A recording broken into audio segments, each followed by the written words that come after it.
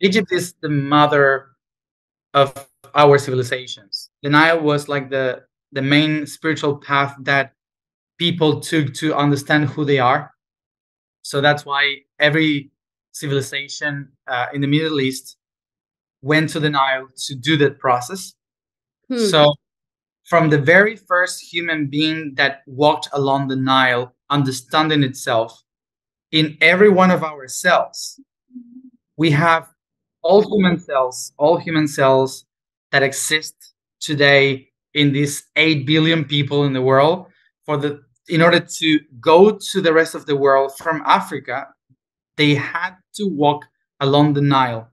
So in order to go back to the first path that humanity took in order to expand to the outside from the within, they had to touch the Nile. Because when people came from Africa, the only way to cross to the other side was along the Nile. The only way to go to Middle East, to Europe, to Asia, then to Australia, then through Siberia to the Americas, and through the Pacific Ocean to South America, they all had to cross the Nile.